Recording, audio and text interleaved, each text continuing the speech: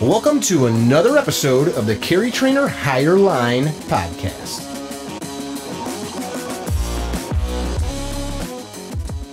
Hey guys, welcome to another episode of the Higher Line Podcast, brought to you as always by Gunfighter Gun Oil, keeping your tools wet. Hey, we got a cool guest for you today, Mr. Rolles Gracie. For those of you that don't speak Portuguese, it's not Rolles, it's Rolles. Yes. I saw a whole comedy skit where there was like white Americans making fun of dudes that are like Jiu-Jitsu groupies, and they were mispronouncing all of your family's names. Yes. It was kind of funny. Very common. Yeah. Yes. And you can tell when somebody does that they haven't watched enough YouTube videos. No, they haven't. They need to watch a little bit more. So thank you for coming. My pleasure. Third generation Gracie, your grandfather was Carlos? Yes. Is that how you say it, Carlos? Or is it, You got it right. Is it Harlos? No, Carlos. Okay, you got it right. For those of you that are listening, don't get upset. I'm just joking. So you have a gym in Old Bridge, New Jersey. Correct. Rolles Gracie Academy. Yes. And you, for years, worked with your cousin Renzo. Yes, I still do. I still teach in one of his places. You still go in New York, right? In New Jersey. New Jersey. Has a couple branches. So not Renzo, but Renzo. Renzo. So just real quick, in Portuguese, R is H. H. Basically. Why don't you guys just make it an H? I don't know. It's but that's where it gets tricky because the R in the middle of the word, like Carlos, we roll it. We roll the R. Do it. Yeah. Carlos. Carlos. But it also depends where you're from, right? Brazil is such a big country. Okay. Have so many different accents there. So just like here, you go to New Jazzy versus New Jersey, if you pronounce Cup of coffee. So you came to America when you were how old? End of 2003. How old was I? 25. Okay. So you're a young man. You wanted to create a new life. Yeah, I wanted to explore the, at the time my cousin Hansel and other cousins as well, they were fighting Pride, right? Pride FC in Japan was the biggest MMA event, and it was my dream. Tell that to the folks listening, that because there's a lot of people that don't remember the early days of MMA. That was some hardcore shit. Yeah, Pride. UFC. It started like back in '93. I think Pride came a little later, but the UFC wasn't the UFC. It was like in the beginning it was a big shock of reality. It was a reality check, because like my cousin Royce introduced pretty much Jiu-Jitsu to the world, and then after like some MMA events started to happen in Japan as well, like Vale Tudo Open, and then eventually Pride came into the scene, and I feel that it took like the MMA scene, at least I was living in Brazil back then, by storm. Like every fighter wanted to fight in Pride, like mega productions. It was just such an amazing event, and I wanted to fight there. And Renzo, Daniel, Ryan, and a bunch of Rodrigo, all of the guys were fighting in Pride, and I wanted to, I need to be around those guys if I want to fight there. Did you ever? No, I did not, because I ended up not fighting Pride because the UFC bought Pride. Okay. And they shut her down. They shut it down, and I was probably like the biggest disappointment for me when the day that UFC bought Pride, because I knew like they were going to close her out. They were going to kill it, and ended up not fighting there. You did end up fighting in the UFC, and a bunch of, and you've got some titles. I fought all over the world. Yeah. You fought in ADCC too? I fought ADCC. I fought like, styles of fighting. I fought Jiu-Jitsu with gi, no gi, ADCC, competed in judo as well, freestyle wrestling, pro wrestling. Like pro wrestling, like, I'm going to tear your head off, like that? Like that. Really? Yeah. Really? I did it all, man. I just didn't do, of course, MMA. You did like the, I don't want to say pretend, but like the theater entertainment. Yeah. Okay. All right. All right. What was your shtick in that? Or were you just like a Brazilian? No, it was just me. Just Brazilian Jiu-Jitsu guy. But you weren't allowed to use Jiu-Jitsu. No, it was like, you know, more jiu-jitsu based in my fights for sure. You know, Okay. with the use of, you know, jiu-jitsu. Where was this at? This was in like for New Japan Pro Wrestling. Okay. It's like the biggest pro wrestling organization. Now wait a minute. In Japan. America, pro wrestling is like what you see on TV, like The Rock Johnson. Is that what you're talking about? Yeah, they call it, yeah. Here Okay. like more Okay. like WWE. Okay. Yeah. Right. Used to be WWF when we were kids. Yeah. Yeah, now they became like World Wrestling Entertainment. Okay. Yeah, and when I was younger, I always thought like I watched it, but when I realized it wasn't real, it was staged, I was like, man, how come fighters do that? You know, to me, I was like, how come you throw a fight like that and you pretend you're fighting, then you throw a fight? Because to me, that was like, no. Because it's fun. You know, but then I realized, you know, like as I grew up more, I was like, man, this is just entertainment, right? And the world, and the name became like, World Wrestling Entertainment. Everybody knows it's entertainment. It's not like a real fight. So I said, why not? Somebody asked me to do like a movie or a play. So you did it. So I did it. So you worked in New York for a long time. You still helped train with Renzo's Academy, and then you recently moved and started your own gig a few years ago in Jersey. Yes. I opened I've been teaching with Renzo since 2004. Okay. And then he opened an academy in Homedale, New Jersey. I moved to run the place, and I've been involved with the academy like since then. I don't know how many years now. Easily maybe 10, almost 10 years. Easily 10 years, 10, 11 years. And now we moved a few years ago. The academy moved to a different location. Now it's called Rolles Gracie Middletown Martial Arts. But I'm still involved, and I have my own place too. Do you ever get tired of people asking you like about family lineage or like what's it like to be a Gracie? Like, do you ever get tired of that? No, kind of I don't. I think it's part of my life. I actually think it's cool because people show interest, right? I think it'll be worse if nobody asks me anything. I just leave the guy. Just leave him there. You know. I think it's cool. I don't get tired. Okay. Talk a little bit about your dad. Tell people about your dad, because it's like there's so many different influential figures, and people say your pop was one of the greatest that ever fought, ever lived, ever trained. Yeah, of course I'm biased to say, but to me my father was the best. I'm gonna take my grandfather and my great uncle Hélio, Carlos, and Hélio. I'm gonna leave these guys out of the equation. They are the founders. They are. Without them, without my grandfather who taught Hélio, who helped pave the road. So these guys are like they're the gods, but my father's definitely to me was the best. I didn't get to see, right? When my father passed away, I wasn't even 4 years old. I was almost 4. But like everybody in his generation talked about him, and they say he was like light years ahead of everybody in his generation. What do you think that was? I mean, they were all getting the same training from your grandfather and uncles and great uncles. Like what do you think he did differently? I think his mindset was the most important thing, that made him the way he was.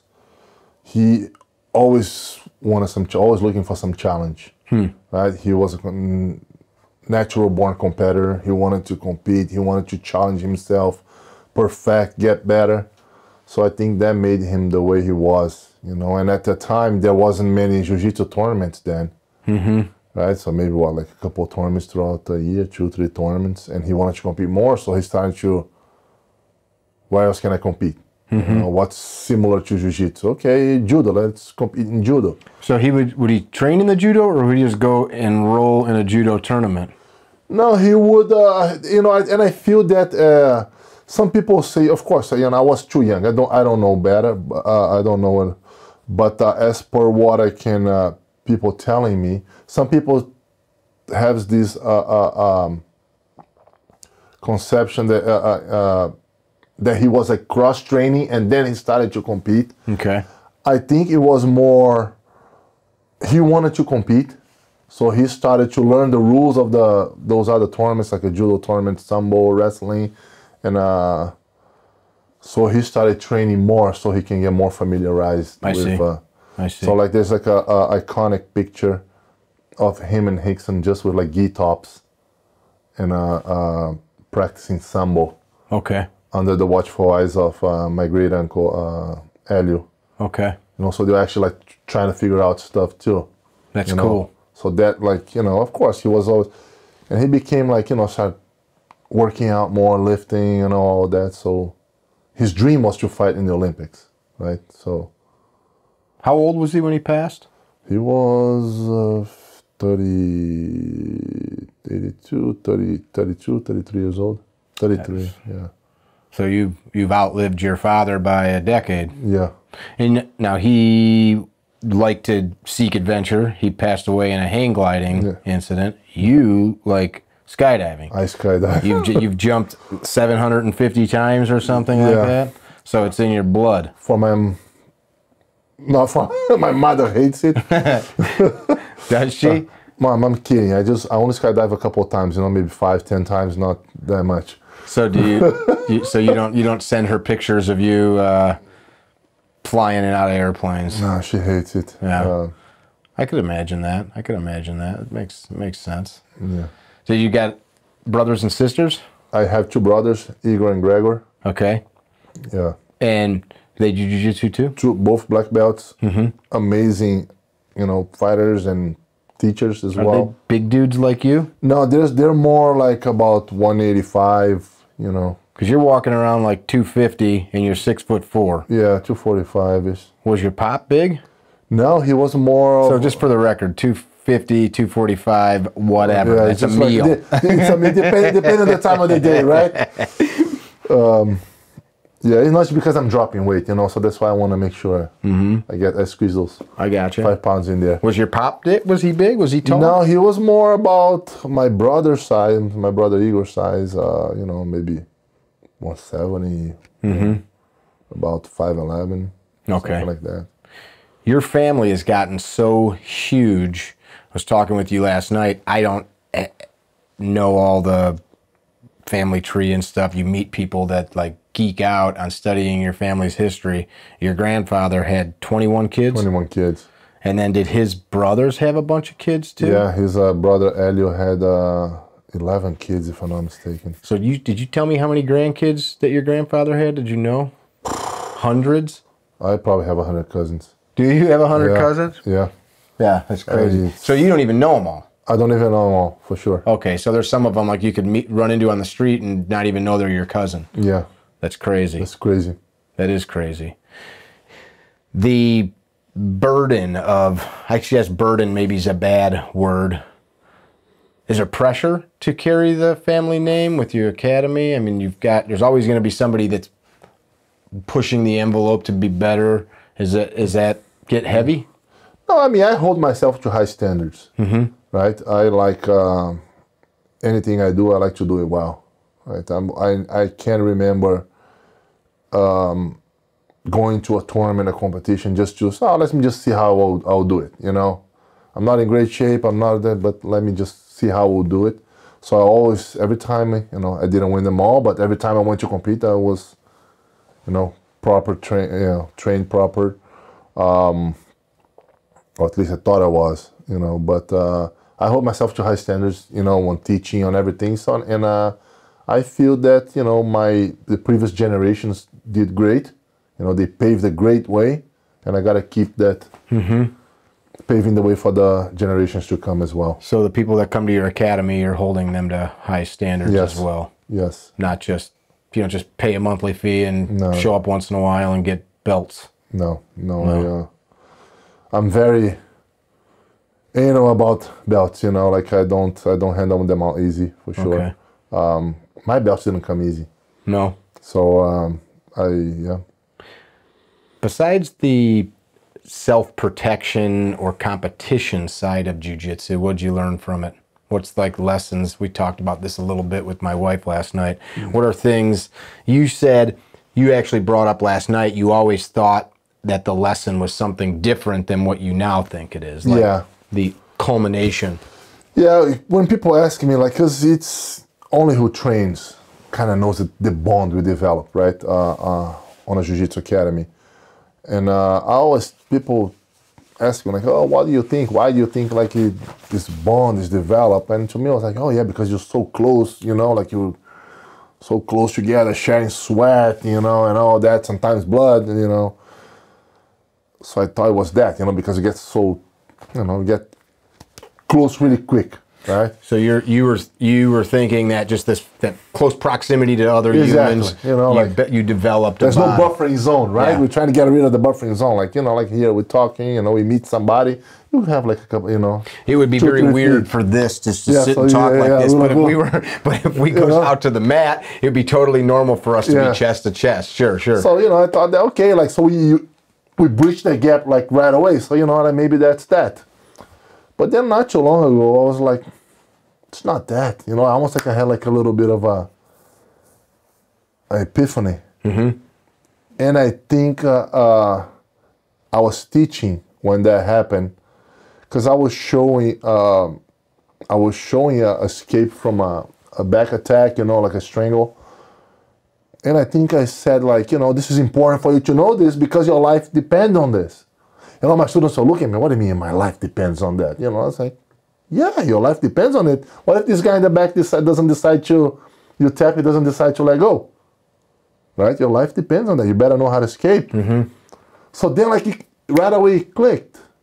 Man, what makes people tight in Jiu-Jitsu, like, get bond together, is trust. Mm-hmm. Right? I trust that if I tap, the guy's gonna let go. Mm-hmm. You know, so it's like, to me, that was like, man, trust, right? And I think the trust is the number one thing in any relationship, right? If you don't trust, you know, a coworker, it's not gonna be good. You don't trust your loved one. You don't trust.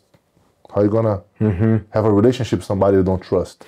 And so this relationship that you're talking about is completely predicated on that. Like 100%. Because if there's some jag off in the gym that you don't trust, you don't roll with them, you don't train with them. Exactly. You kind of like, you stay over there, I'll go over here, don't touch me. Yeah. But it's like the trust in this case. I feel that's like, I don't trust him because he doesn't know better yet. Mm-hmm. But I feel like, but if I feel that, you know, a guy that you tap and he doesn't let go, he shouldn't be there. Mm-hmm. Right? He should be doing. You brought up a good point about your life depends on this. How about how far people, I can't only speak for the little bit I know, but it seems like people have gotten far away from the self-defense aspect of what your grandfather and uncle started and turned it more into a, not broadly, but you see it done where it's just more of a sport. Mm-hmm. And while you could say, oh, that sport will protect you, it's people forget, like, hey, this person could punch me, this person could elbow me, this person could kick me. I can't just stand there, because in reality you could kick me in the face or choke me to death if I don't know how to get out. You see videos, last point, of people, bar fights or something, and the guy starts tapping, and it's like he's not letting go because it isn't a match. You got in a fight with a real person. Yeah, for sure. I mean, I don't want to be the guy who says, like, oh, guys only who do sports jiu-jitsu, they don't know the self-defense. I still believe only if your focus is like on sports jiu-jitsu, you're still going to be better off than somebody that does not train. Sure. Right? Regardless, you know, like, you would know how to handle a human body, right? Mm-hmm. But it's still, like, I feel that, not in a bad way, but I feel that when you start focusing on competitions like a jiu-jitsu, sports competitions, you want to get proficient in that, right? You want to, like, your dream is to be like a world champion in that, so you're probably going to dedicate all the time that you can to train under those rules, right? The same way if a jiu-jitsu guy wants to become like a MMA fighter, he's probably going to shift his training more towards jiu-jitsu, more geared towards MMA. And I think it's also the beauty of the sport, right? Or the art. You can have multiple goals, train for multiple reasons. But I feel the way I see, and I saw that when I was a kid. That was like the way I grew up looking up to black belts. Like, these guys are untouchable. Right? These guys, nobody can mess it up with these guys. You know, they're like, you know, Jedis. top of the Jedis, like top of the food chain. That's what the vision that I had when I was young. Do you still carry that vision as an adult? Yeah, for sure. Yeah. On my academy, on our basic program, I have 3 different programs there, levels. I like to call it program, not necessarily level. But on the entry level program there,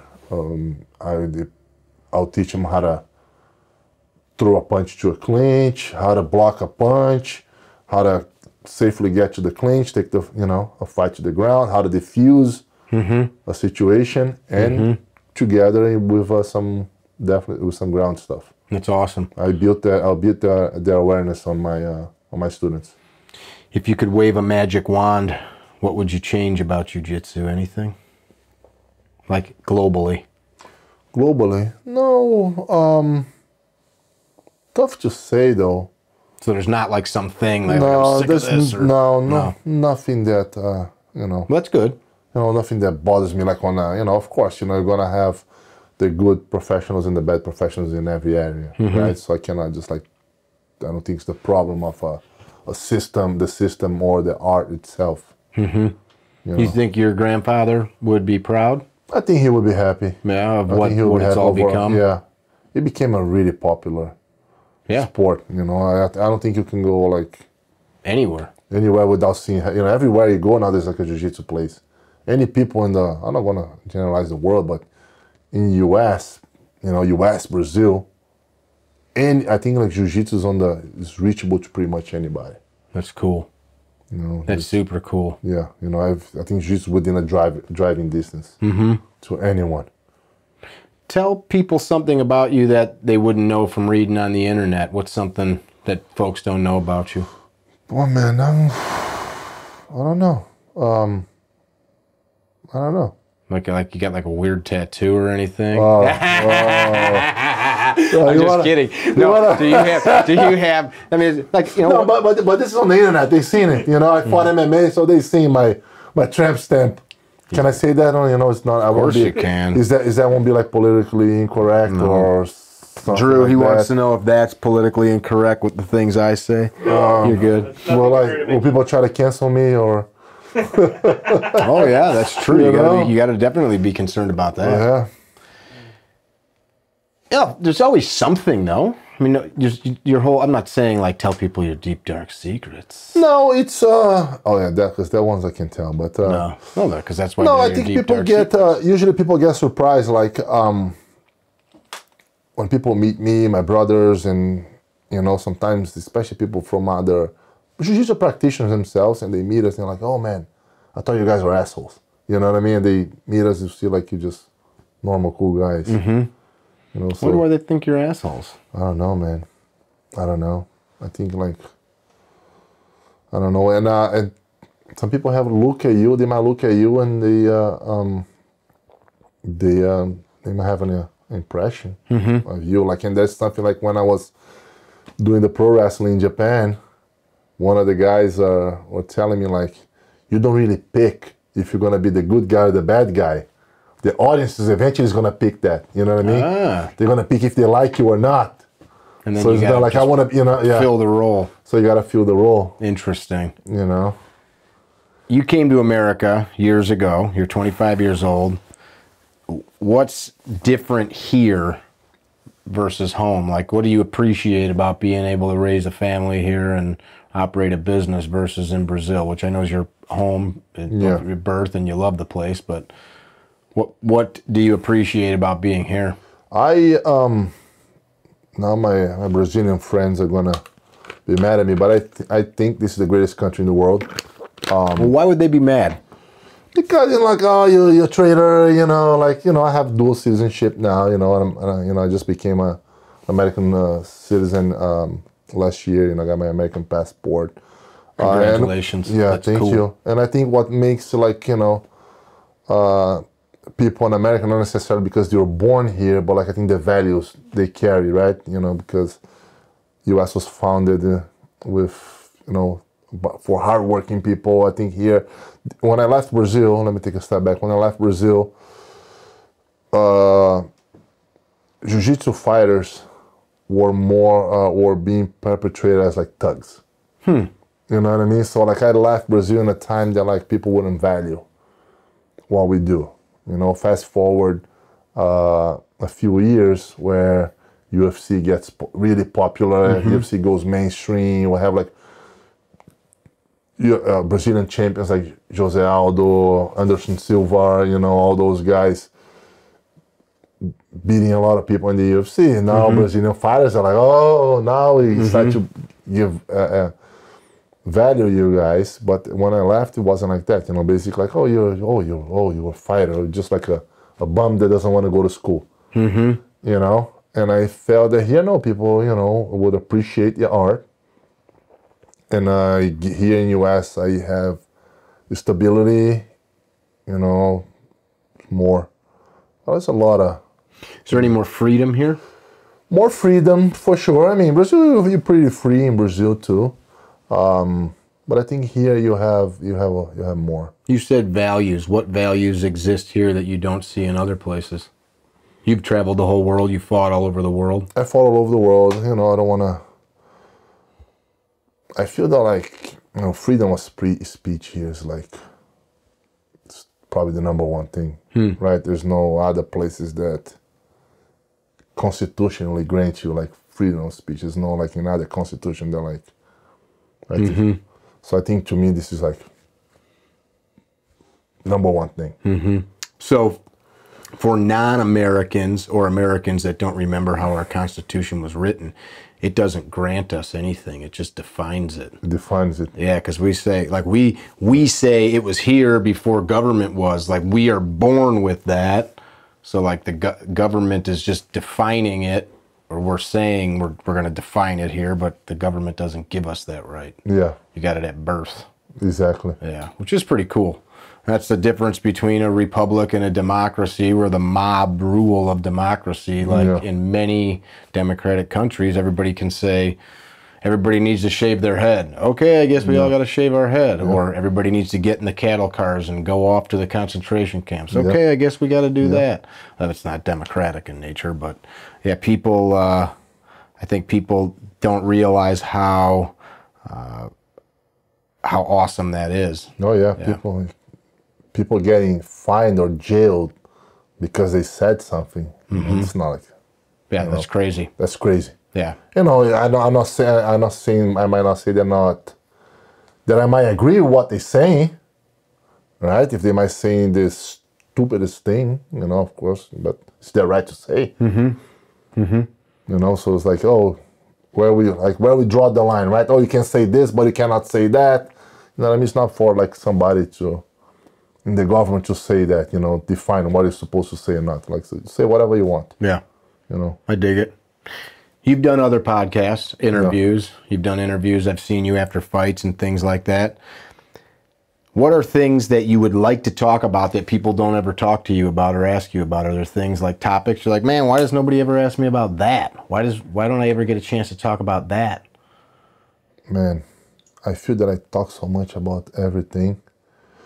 I can talk about, you know, I mean, I don't know, man. Honestly, like... Taking it too deep for you?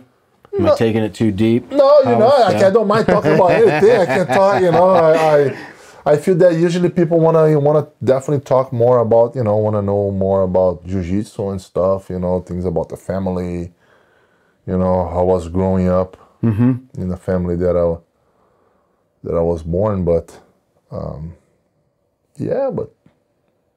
What are some things that the general public doesn't know about the Gracie family? I don't mean like, you know, who's got the crazy aunt or something like that. I mean, like, what are some things that people, like, you probably hear things and you're like, that's not true, or that's not right, or that's not what happened. You know, are there some things like that? Man, Probably like a few years ago, I probably had this more like on the tip of my tongue to say, but lately I'm staying away from drama and forums where people will like, you know, say shit like that. And I wasn't saying like crazy stuff, like you know, shit talking. I just mean, you know, there's things that get perpetuated, and well, like we saw something online written about you on Wikipedia that wasn't true. So people see things and they just assume that it's... Exactly. There was a, you know, and there was a guy in the Wikipedia, he thought he owned my Wikipedia. And I tried to fix things there. I don't even remember what I fixed, but the guy kept changing. I'm going to go on there and I'm going to write Rolles Gracie, male dancer. I'm gonna write that on there. I think isn't that how Wikipedia works though? Can't the public? Yeah. Yeah, you can go on there. So it's almost like we talk to each other. I mean, what would you write on my Wikipedia? If am I allowed to say on this? You can say whatever you want. What would you write on my Wikipedia? Oh. You've known me for 2 days. I would say they have some strange habits. Strange habits. So a guy. Go ahead. Full of strange habits. Well, that's not very descriptive. I mean, that could be biting your nails. You know, wearing dirty socks. A little stranger than that. So we're out on the range earlier. He's going to teach me some jiu-jitsu. I was teaching him some gun stuff, and I was trying to explain something about his hips. So I grabbed his hips and pulled his hips back while I was behind him, and he was like, "Whoa!" Oh, like, man. Yeah. I was going to pop.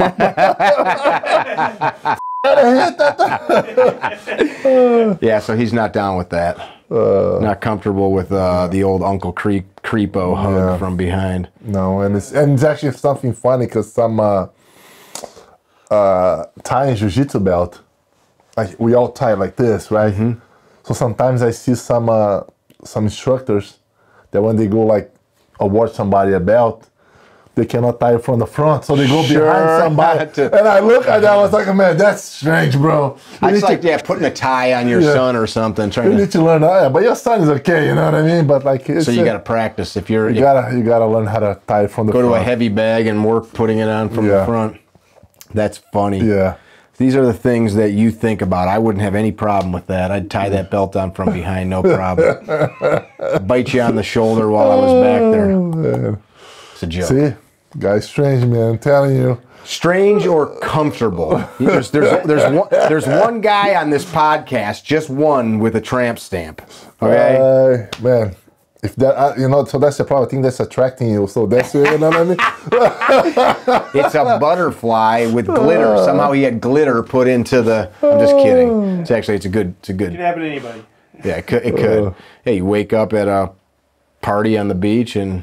Yeah. How many times does the tramp stamp come up in podcasts? First time. That's a first. Damn. That's a first. Yeah. I like that. If you want something like exclusive, you got it. That's exclusive.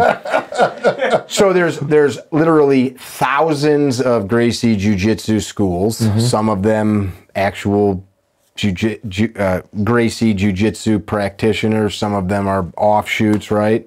What do people get at your school or with your methodology that maybe they wouldn't get down the street or across the road or in another school? Man, I think one thing that I could say off the bat would be like, you know, is the guy down the street has the same experience, you know, in fighting that I did. You know, maybe he learned jiu-jitsu, he earned a belt from a legit. But does he have the same experience in the art of the form of combat sports as I do? So talk about your experience in that, and then we'll go back to what you just said. So, like, how old were you the first time that you had a fight? A street fight? Oh, okay, we'll go with that. We'll go with that first. I don't know. I was fighting still, you know, in Brazil, like, you know, you grow up fighting in the streets. Why? I don't know. We don't take shit home, you know, and then you can fight. I think the law allowed you back then, you know, like, when you were kids, like, but I mean, it's when you're a kid, like, you fight, you know, you get into an argument with your buddy, you fight it, you know, and it's all good. an hour later, you know, it's like I was fighting, you know, with my brothers. You know, my brother Igor and I used to fight every day, 3 times a day, and we're best friends. You know, so I'm not want to say like we used to fight like, you know, just go around beating people up. Right? Sure. But it was common to, you know, scrap.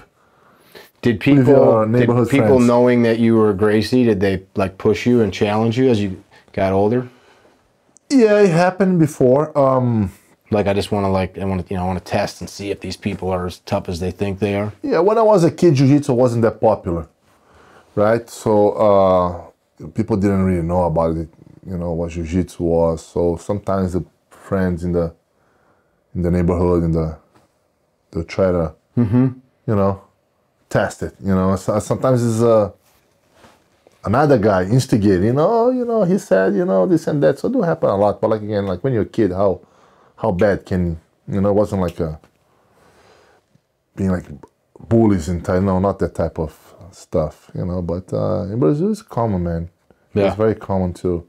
So when did you start your competition career? How old were you? I first competition that I remember, I was a yellow belt. You know, if I'm not mistaken, like 7, 8, 9 years old. Started competing then. And competing competed a lot with the gi on, for local tournaments, national tournaments, Pan American tournaments, worlds. Did all that. Then at some point I started competing with no gi as well, submission wrestling, jiu-jitsu no gi. I say submission wrestling because sometimes, you know, pretty much the same thing, but it's still jiu-jitsu, but just because of rules.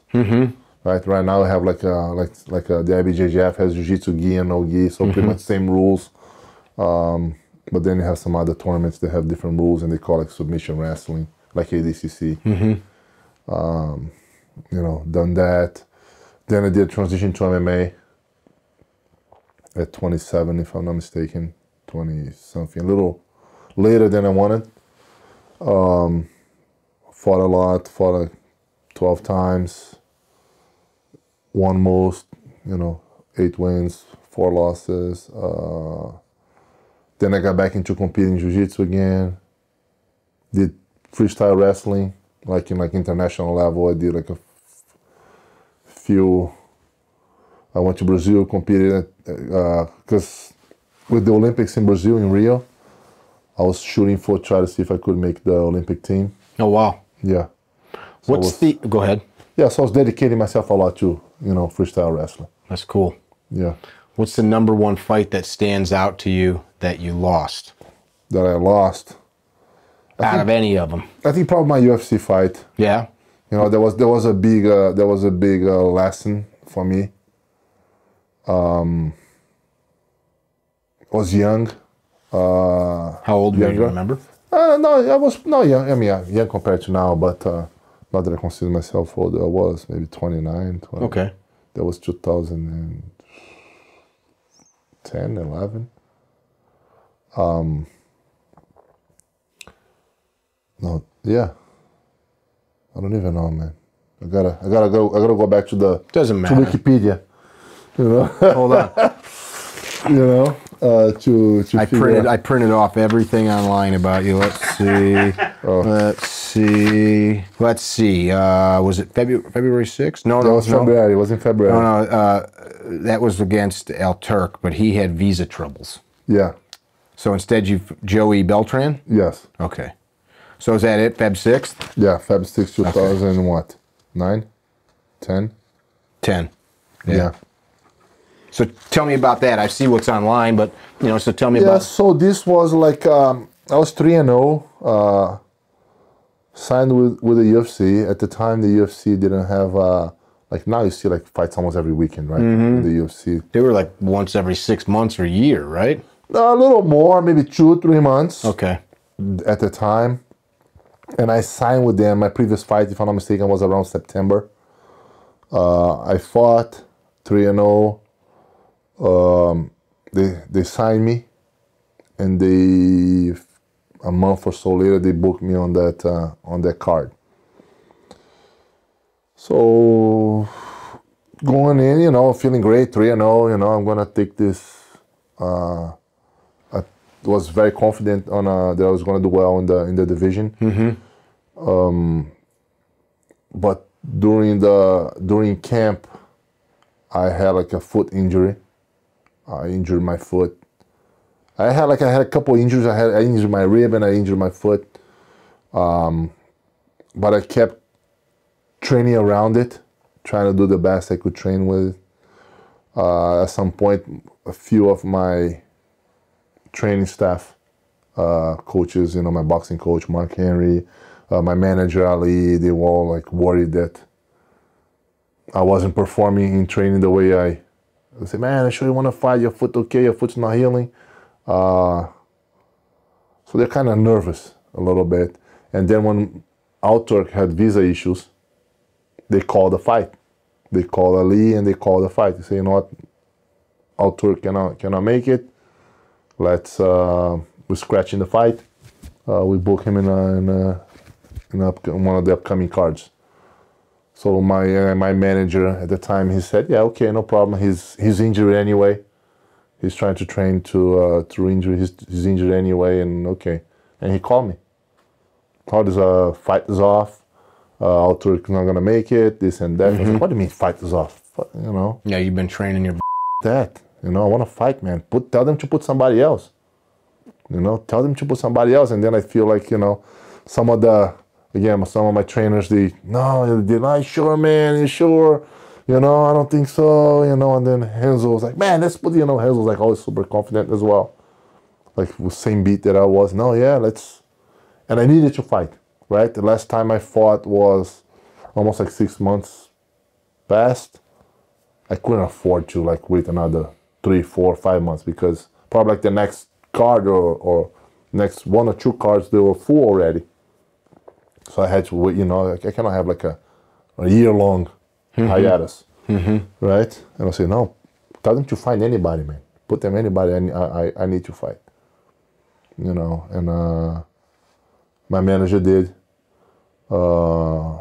My performance obviously wasn't the way I wanted. On the day of the fight, I realized that my stamina and my, wasn't there. Yeah, you weren't feeling it. I wasn't feeling, because I was training around an injury, right? I wasn't running. I wasn't pushing the way I was training smart. I wasn't. I couldn't really step. My foot, I was like flat-footed as hell. And then after the fight, I went to have my foot checked. I had like a fracture on my, right on the, I forgot the name of the bone here on my foot. So you're training all the time with a busted foot. And it's funny thing because of my cousin Heather. She lives in Las Vegas. And she was like during the training session, she was there hanging out with us. And I can't remember if after the training session I was icing my foot or something like that. And she goes like, you have a foot injury, huh? That's why you were so flat-footed hitting the pads. So she picked up on, you know what I mean? That I was flat-footed, but, living and learn. Right? So the lesson was you should not have. I shouldn't take, because to me I was like, man, I'm going to beat this guy even without a foot. I'm just going to crush him. I'm just going to, I'm going to get in there, take him down, submit him, I don't even need a foot for that. How did he win? What was the? It was a TKO. I dominated the first round. Came back, I dominated like the entire round. Took him down. I had an edge on him, even on striking. And everything, but I completely gassed on the second round. Yeah. Yeah. So you ran out of steam because you were not able to train like you needed to because that busted foot. Yeah, and then it's funny thing because I never told anybody, at the time I didn't, man, the guy won fair and square. I'm not gonna be like, oh yeah, he won because I was doing that, now, but like 10 years later, 11 years later. And then, so there was a funny thing that people were like, like going back to that, people were writing the internet, oh, he had an adrenaline dump, this and that, maybe I was like, what the adrenaline dump my ass. Do you get adrenalized when you compete or fight? No, man. I think I'm pretty calm. Yeah. You know, I feel that if you do your homework, right, I get calm, right? Sometimes, of course, when you're getting close, like 2-3 days before the fight, almost like you feel that because I'm not training as hard, you know, just time to like get some recovery time. I don't need to cut weight or anything, so I don't need to keep like sweating like crazy. You know, heavyweights have the luxury of that. Even my brothers tell me that, Otis, you don't know the real taste of water. You were never like that dehydrated, so you can appreciate how good water tastes, you know, after not having to cut like not that. having to cut weight. So we, you know, I start to feel like, okay, man, I start to get a little anxious because you're not sweating as much, you know, just waiting around. Okay, can I just fight already? So it's that type of like, it's not even adrenaline, right? It's just like a little bit like, let's just get over with it. It's just, job is done. Let me take the test already. Yeah. You know? How about the #1 fight that you won? What's the one that stands out the most to you? The one that you're most proud of or took away the most from? Man, I feel that like my first fight, I'm proud in a way because I was so confident going to that fight. And especially if we see, like, was my MMA debut, and I was fighting a 4-0 wrestler. Right, there was a guy's resume, you know, like he didn't have a lot of footage on him, you know, the guy's from Georgia. I think I had one fight, you know, I saw one fight of his. It was my debut. He has like a few, like 4 wins on a smaller event. And I don't think like I would put a student of mine to debut against a 4-0 wrestler. Yeah, okay. You know? So, and I didn't care. You know, I got in there, I put all the practice into play. Right? And I was hearing, like, of course, you know, when you see the fight and you can hear Renzo cornering me, it was almost like he was playing like a video game, you know, pressing the buttons, and I was like, do this, giving the commands, and I was like, boom, boom, boom, boom, boom, boom, boom, and that's funny. Yeah, you know, so that was like, you know, it was a great feeling. You know, it was a great feeling of the fight. If you could have fought anybody in history, who would it be? Man, I was close to have a fight with Fedor. Oh, cool. Yeah, we almost, but things didn't work out. I think Pedro Rizzo ended up fighting him, but I almost had that would have been like a good one. You know, that would have been like excited because Fedor was a legend, right? He beat everybody like on Pride days. When I was coming up, I used to see the guy beat everybody up on Pride. You know, so that was gonna be really good to fight a legend. Think you'll ever fight again? MMA, I'm not sure, man. Yeah. You know, I don't think so. Don't need to get kicked in the head anymore. I'm not, you know, it's not the fighting, the training, right? Like I said, I think I hold myself to high standards, and I don't know if my body has 12 brutal weeks. I got you. You know, getting tuned back up. Yeah, that makes sense. That makes sense. You're into guns a little bit. A little bit, yeah. Yeah, a little bit. It's too bad you live in a state that is like one of the worst firearm owner states in the country. You left New York to go to New Jersey. Yeah. You just needed to go like one more state over to Pennsylvania. Pennsylvania's better, yeah. You gotta keep going. Yeah. Or keep going south. But actually, south, I don't think it's better. No. Maryland. Yeah, Virginia, Maryland's no. Virginia is better. Virginia's better, right? Yeah. Maybe like North Carolina. Then it starts to get North and South Carolina. Yeah, but Jersey's pretty strict. They are. They're pretty strict. Did you grow up shooting guns at all? No, my first time I shot a gun was when I was like 15. When I was with my cousin Caesar in California. So we went, we hit a, I don't think California was that bad with guns back then. No, it wasn't. So we did a trip to the Death Valley, camping in the Death Valley. He brought a couple guns with him, you know, a Beretta 92. I like it. And a 357 Magnum Smith & Wesson. You guys were just out shooting rocks in the desert. So yeah, I was trying to shoot some paper plates. That's fun. You know, put paper plates on cactuses and stuff like that. Which is illegal. Is it? Oh yeah. I don't know that. In Arizona, if you mess with the big Seguro cactuses... Oh no, it wasn't like that. It was like more the dry ones, probably like that or something. Hey, cactuses are people too, man. Yeah.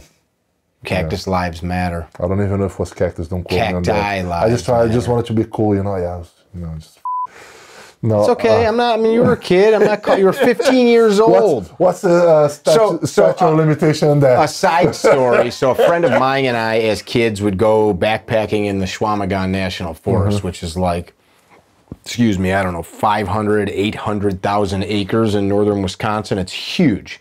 And we'd take a 30-30 rifle and a bolt-action 22. And we'd, you know, plink and just have fun. We'd go camping, backpacking for 5-10 days.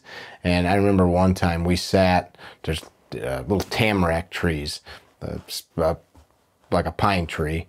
We sat with the 22, a tree like where Drew is, like 10 feet away, sitting like this, and I'd load the 10 rounds into that 22, and I were shooting at the base of the tree, and then I'd hand him the gun, and he'd load 10 rounds, and we were trying to see how fast we could shoot trees over. So we sat there. We had bricks.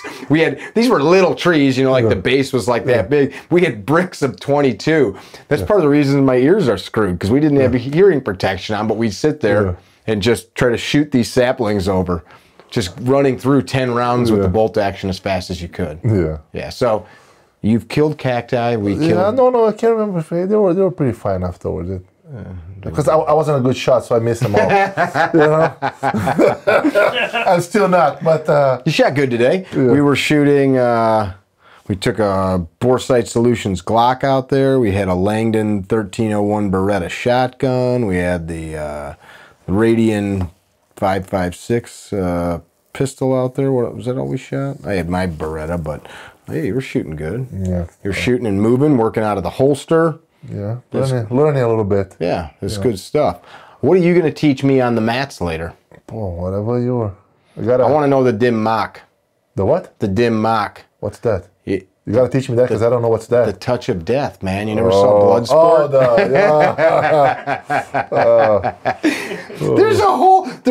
There's check this out. Have you ever seen on Instagram the McDojo Life? Yes. So we did a podcast with him. We got to redo it because the recording got jacked up. But that guy's whole existence is, well, not his whole existence, but the channel is to like share with the world bullshit martial arts. Yeah. There are so many of these schools that teach people, you know, like, and your heart stops and you fall on the ground. It's crazy. And people pay good money, like, to show up and learn this dumb stuff, like, try to grab my hand, and you just, like, the guy falls over, and just stupidity. It's crazy, you know, and what I usually tell people, like, somebody says, I cannot do this for real, otherwise I'll kill you. Get out. So, if a person trains a martial art, whatever you want to call it, like it's some psycho striking art, and they say I can't literally do the real thing to you because it's just too deadly. Yeah, like because you know, like jiu-jitsu can do, you can pretty much go 100%. Yeah. Right. Boxing, you could spar, good, right? Why can't you do other, you know, these? Because if I punch you in the dick or throat, you'll die. You know, so that's.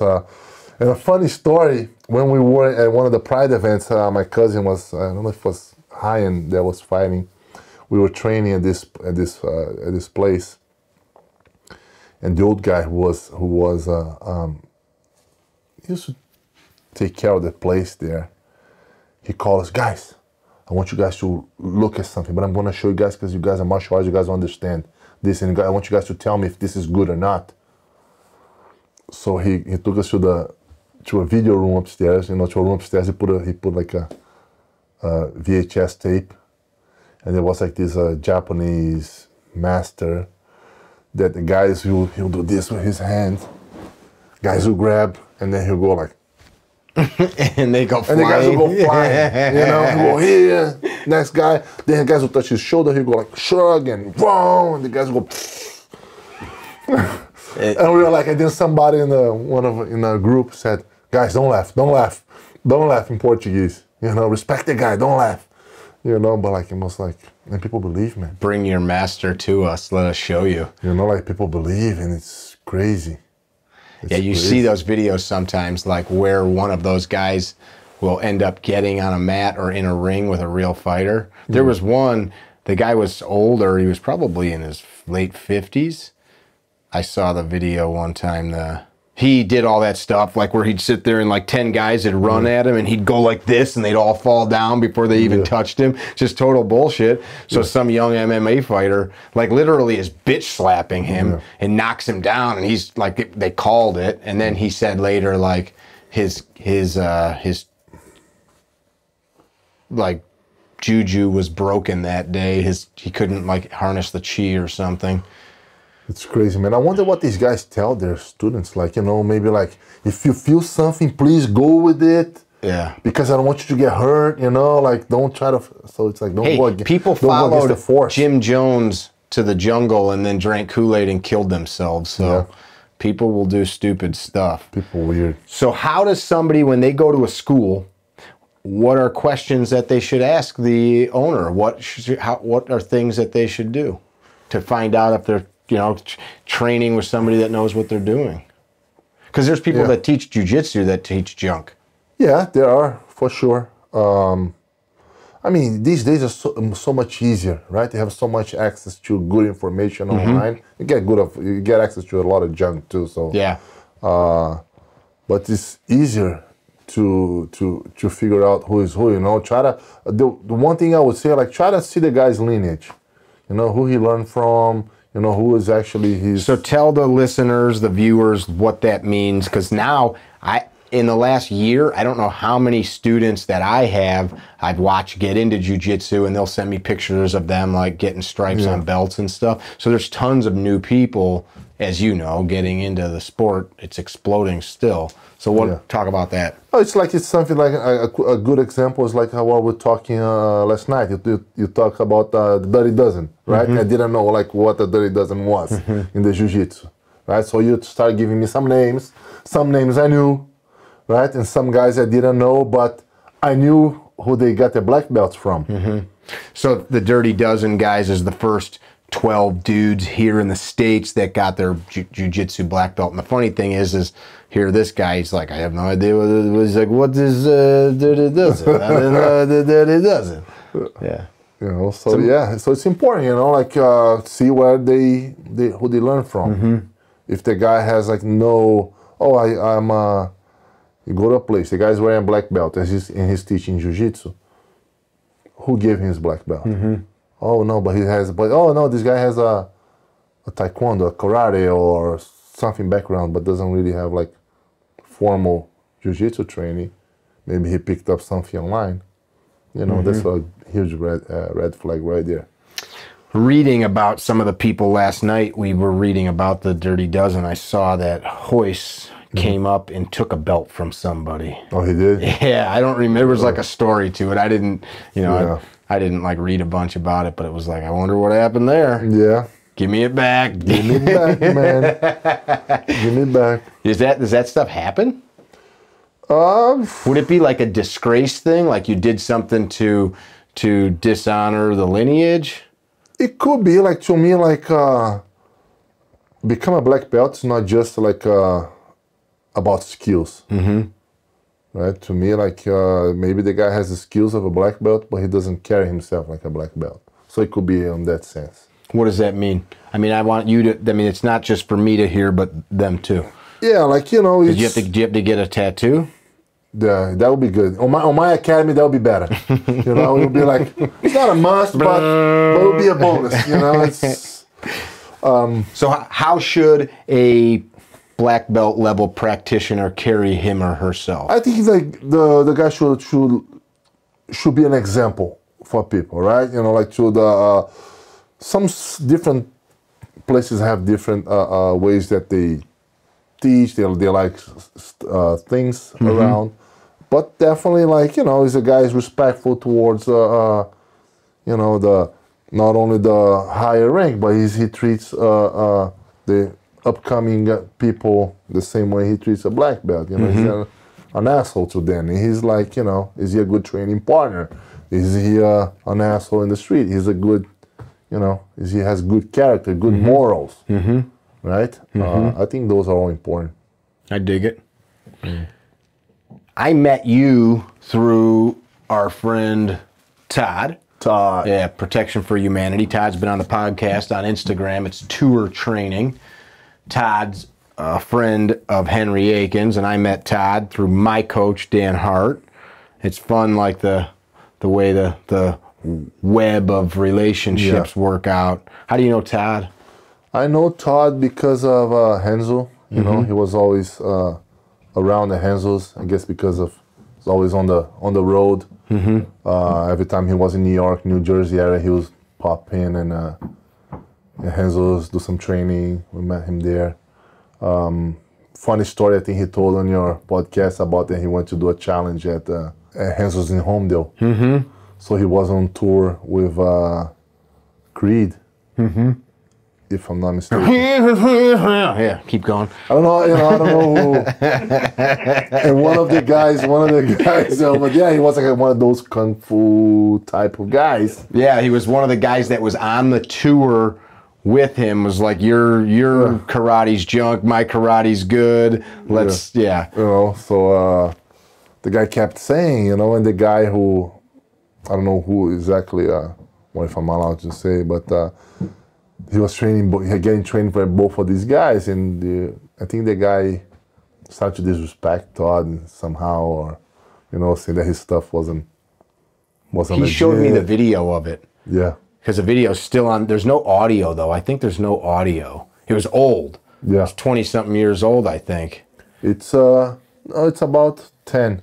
It's got to be older than that. No, I think it's 10 years old. Okay. Yeah, he beats his ass. It was like, it was so easy. Yeah.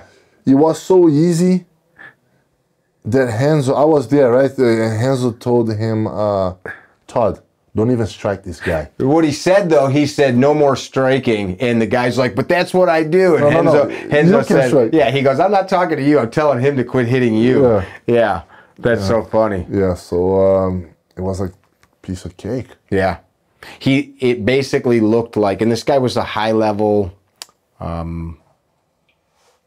Chinese martial art, one of the oldest ones in the world. It's called something that sounds like flung pu. You can think about it yourself. I don't want to say the exact art, but it sounds like flung pu. Yeah. It looked like a child fighting an adult. Like he was just like, I felt bad, man. Yeah. Were you there? I was there. Whoa, okay, I didn't know that. Yeah, I was there. Were you laughing? I was like, man, I don't even think I laughed. Like, I felt really bad. I was like, is this real? Yeah, why are we doing this? Stop beating that kid up. You know? But, and he wasn't a kid, he was a grown man. Yeah, and I was like, man, is this guy a lunatic? You know, did he really think he could fight? It was What's weird, and that was the insult. He told Todd something to the effect of, like, your jiu-jitsu or your martial art is like grade school, mine is like college, or something like that. Something like that. Like yours is for kids, mine is like for, like, you know, high level stuff. I couldn't believe it, man. Wow. I was like, man. Wow. And I thought, man, I was excited. I was like, man, we're gonna have one of those old school you guys close the drapes. You know, we're gonna have one of those old school challenges, you know, it's gonna be fun and this and that. Get him a body bag. And I was like, I got out of bed for this? No, was he respectful when it was over? I think overall he was respectful. I didn't hear him say anything bad or anything about it. I can't remember like if he came up with any excuse or anything. But I think Todd, catching up with Todd later, I think Todd told me that the guy was like still wasn't very, you know, said something, you know. That's when like, you just like, oh, it was because of whatever, you know. Clearly there are many martial arts where people can learn to protect themselves better than no skill. And the problem I think people misunderstand, it's not that it's worthless, it's just not as good as. Like a car from 1930 is better than walking, but it's not as good as a car from 1980 100%. Or a car from 2010. Even if you're just learning like a notion of distance is already good. Yeah.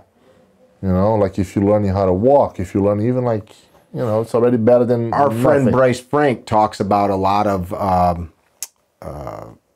Eastern striking styles like Taekwondo, where the hands turned, because he's a national level champ Muay Thai guy.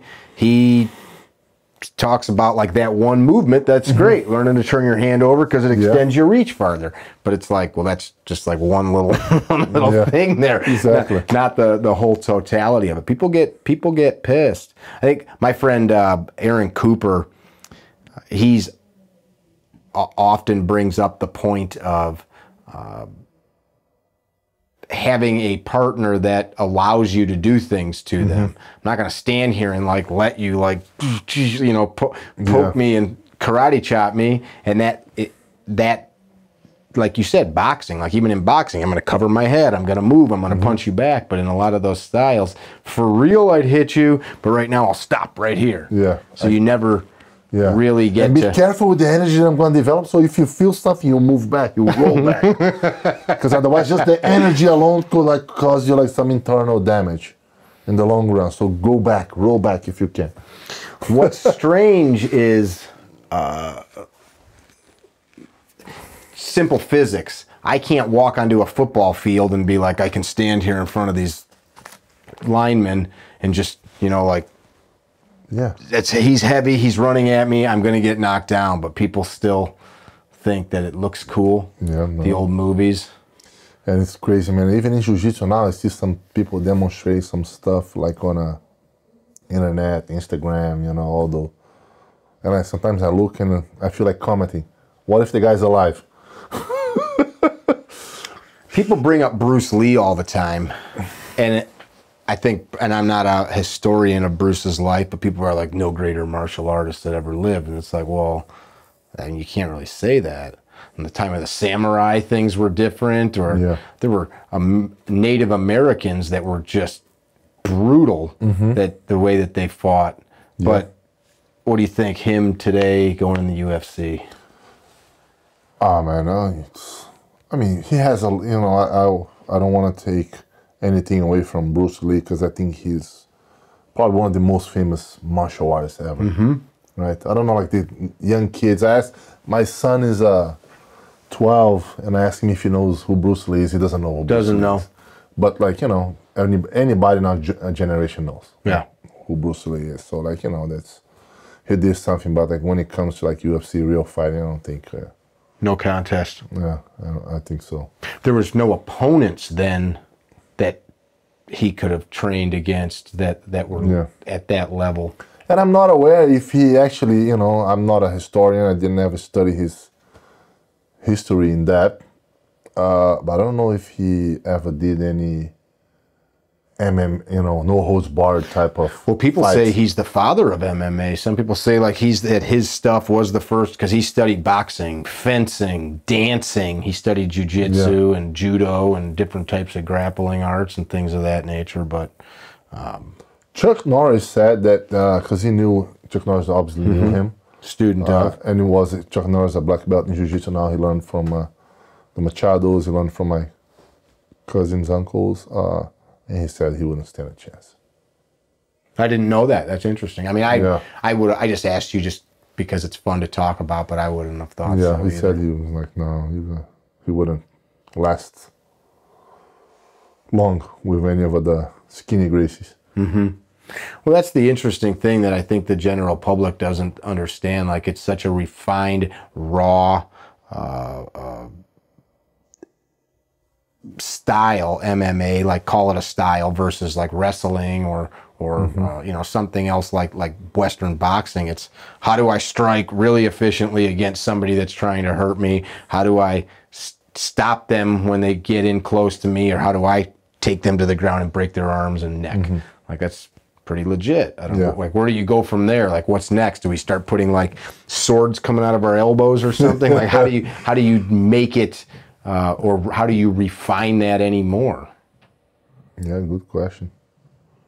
I mean, and are we doing things that like the Greeks didn't do, or the Romans, or the Mongols, or I mean, there's only so many ways you can move a human body around.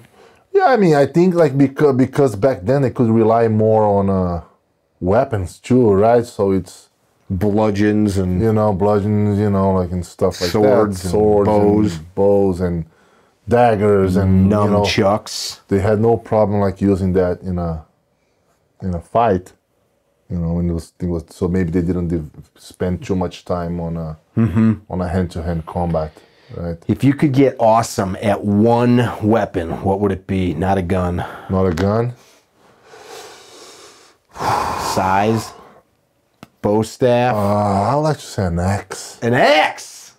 Yeah. I don't know. Like a big axe, a little axe. Axe you could carry on your back, a double blader. Maybe a double blader, not super big. Something that could swing. Are we talking like Viking stuff? Are we talking like end of the world, Mad Max, I think Walking Dead? Mad Max. Yeah, I think the more on that style. Yeah, I could kind of see you with like a bandana on your head. No, not a bandana, but yeah, just an axe. That's pretty funny. I mean, I like to see a sword. A sword would be like, but let's. An axe is cooler. It's a little more. It's a little more like tough and gruff. The sword is too refined. I think so. Yeah. I like a sword. Sword's pretty cool. So, I think so. Swords are, but like swords are so many. Then we have to be more specific. Which sword? I like hammers. Hammers are Yeah, I like a hammer. How about just an axe handle? Some shit up. Just an axe handle, man. Axe handle. Yeah. There was a sheriff called, what the heck was his name? Buford. What the heck was his name? Buford Pusser. He was a sheriff in, I think it was Adams County, Tennessee. There was a movie made about him called Walking Tall. It was remade with The Rock. Yeah. The original movie's from the 70s. He was. Did you ever see that movie? Yeah. The original one. He busted up. I mean, in a way, he was the hero, but now as I'm older, it's kind of annoying. He went and busted up moonshine stills, but he'd take an axe handle out of the back of his squad car and just break all the moonshine equipment and then beat the hell out of the guys with the axe handle. Yeah, they say Musashi used to people up with his, a wooden sword, right? He got so good, so proficient that he wasn't... Yeah, that's cool. So you're an axe guy? I think it'll be an axe. Yeah. It'd be kind of cool to have something interesting too that's like out of the ordinary. Yeah. Like, what are you going to do with that? And then maybe like a big wooden spoon. Like my mother could wield a wooden spoon. Yeah. Like just a big one. Like it'd be kind of that might diffuse a situation too. Like if some guy's trying to be aggressive and you pull a big wooden spoon out of your briefcase, be like, what the f are you going to do with that? How about the axe with a quick detachable handle? I'll just go. Okay. Here's a conversation you never thought you were going to have. You're like, I traveled across the country for this. Yeah, no, it's. I like axes. All right, we're going to I've got a double bit axe in the garage. That's what it's called, a double bit axe. We're going to do some axe throwing into one of the neighbor's trees after he goes to work tonight. Nice. Let's do it. It's a joke. We're not throwing out the neighbor's tree. But if the podcast is only after, we can do it. Nice. We can throw some stuff. No. What's next for you? You got the school. Got the school. You got a family. I got a family. You got a young child that you just had. Yeah. Coming up on a year. Coming up on a year. A couple a little older. Yeah, 4 total now. You got a 19-year-old? I have a 20-year-old, a 12, soon 10, and now almost a year. Almost a year. Are any of them doing jiu-jitsu? My son, you know, he was training a little bit. I showed him some stuff. You know, he lives with his mother in St. Louis. So I was trying to, you know, get him up to speed with stuff. Does he like it? He likes it. You know, every time he's with me, when he came to when he comes to spend like a, you know, summer vacation, you know, or, you know, Christmas break, I take him to the academy. He does some class. My daughter too, Gigi, the little one. And my daughter, my older daughter, now she's starting to get into jiu-jitsu more. You know, after, you know, I just sent her a gi like last year. That's awesome. Yeah, not last year, like this year. You started as a little kid. How old were you when you got your black belt?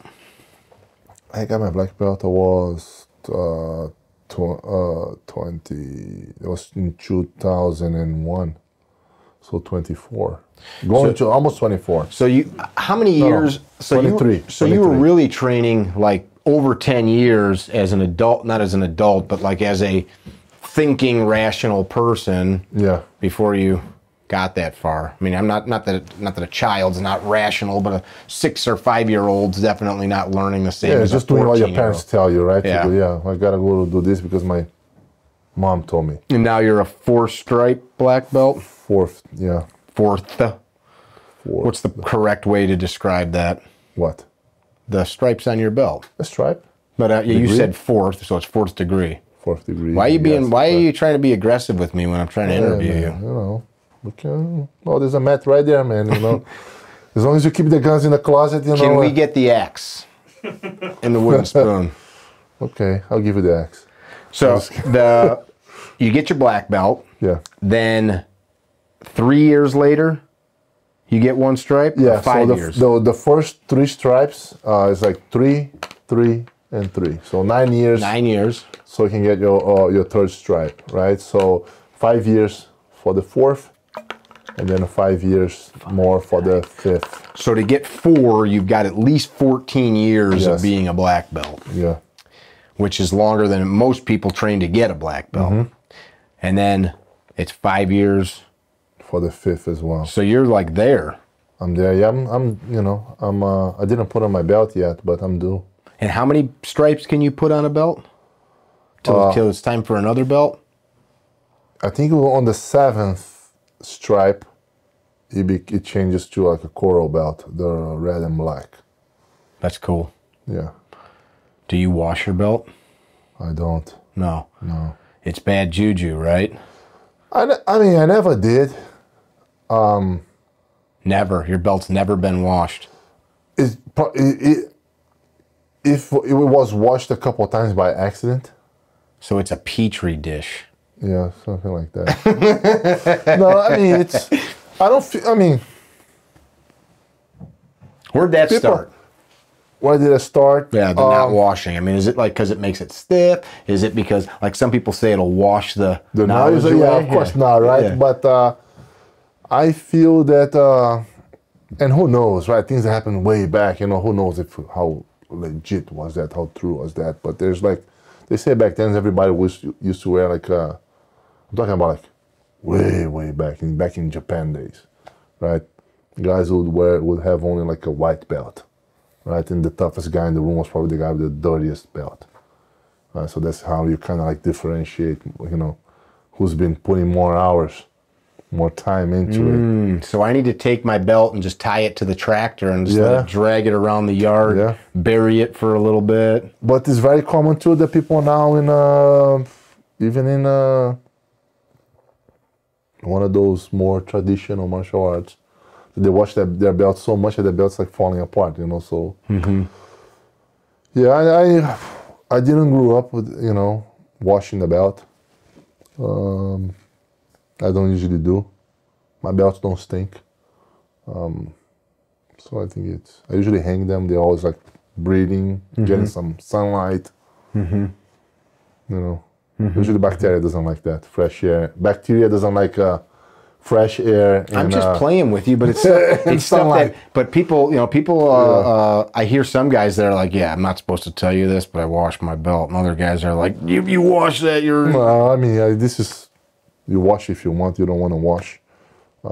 And sometimes when I give a belt away, You know, of course, like belts only have like a few sizes, right? Some people might be a little too, you give them one size a little too big, you give them this next size down a little too small, and I say, you know what, take the bigger one, wash it, will shrink, and then it's gonna be probably gonna be on a better fit for you. So makes sense.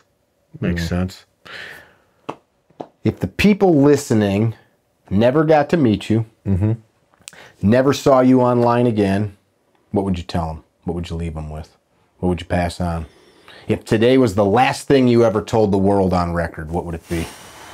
Shit, that's heavy. That's heavy, man.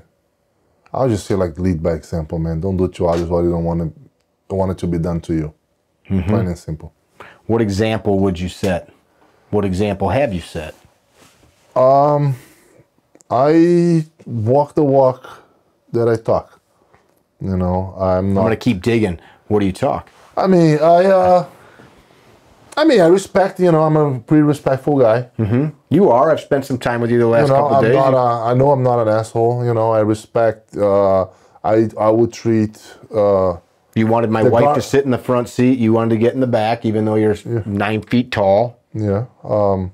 I wouldn't treat, you know, let's say, you know, the garbage man different than I would treat, you know, the mayor of the town. So you're not a respecter of persons. You know, I feel that if you're a good person, you're a good person. If you're an asshole, you're an asshole. Depends where you come from. You know what you do, and you know that's my take on that. I like it. How do people find you online? Instagram, Rolles. Rolles Gracie. ROLLES Gracie. GRACIE. On Instagram. On Instagram. And then Twitter, same thing, same handle.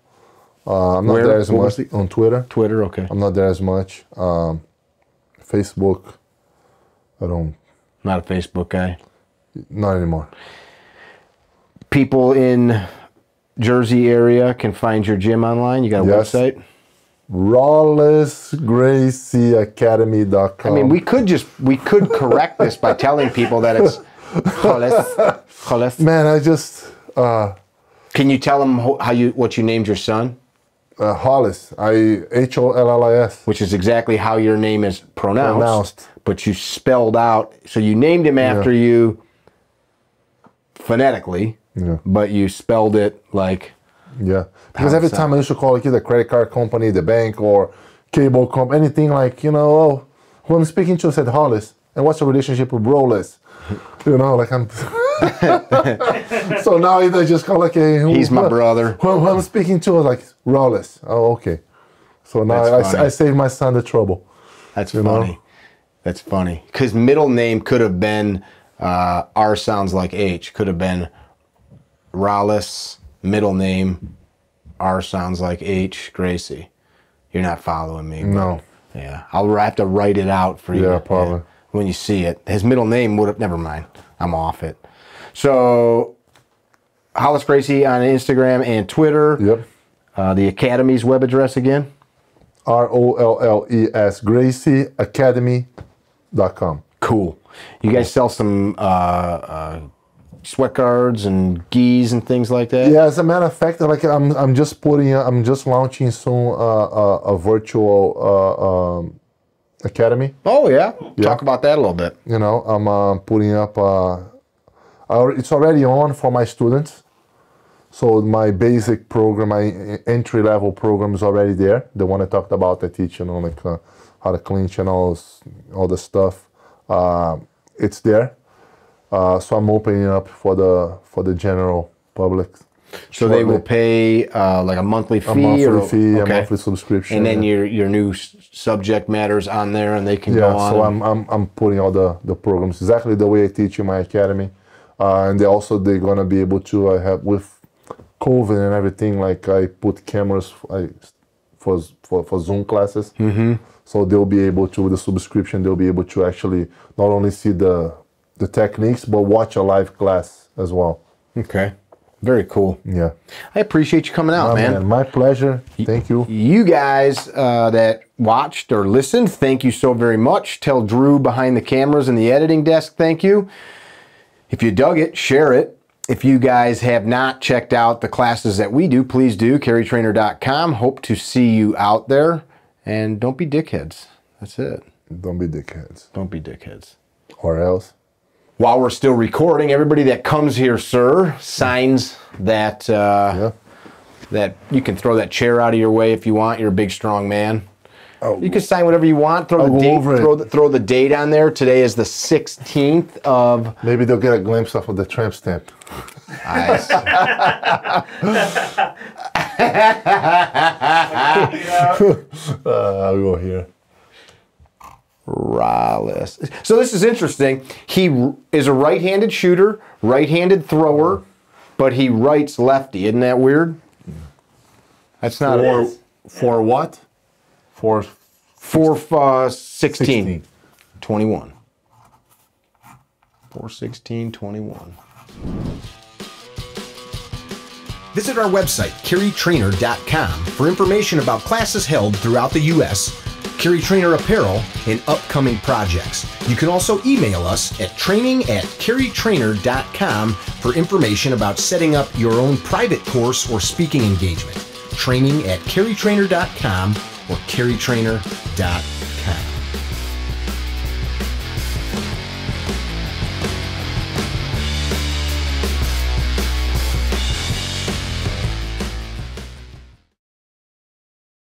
Hey man, what are you doing in the podcast room, Steve? I'm writing a national anthem. It's going to be at folk festivals for Gunfighter Gun Oil. Oh.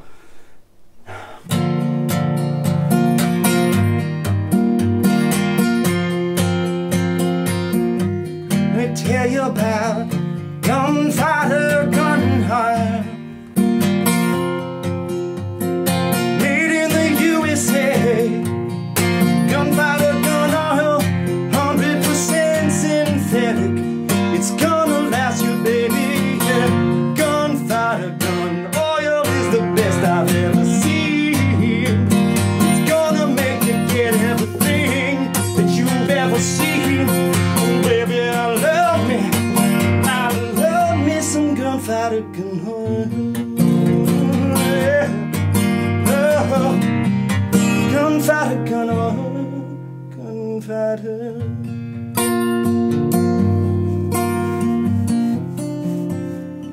Gonna get my lighter out. I don't have it. It wasn't even Bob Dylan. It was like a love story.